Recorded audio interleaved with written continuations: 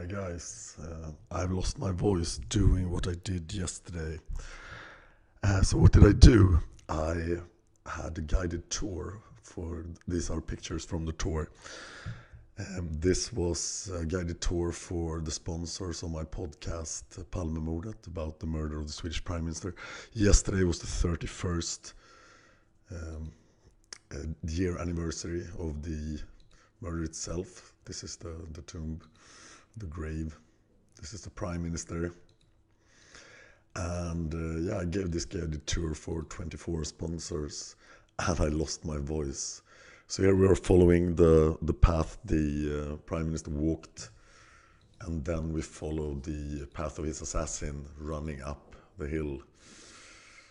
We also had dinner and spent some time in a bar. So it was pretty amazing actually, and now I just have to try to recover. That's what I will be doing probably on the 28th of February for years to come. Thank you for watching.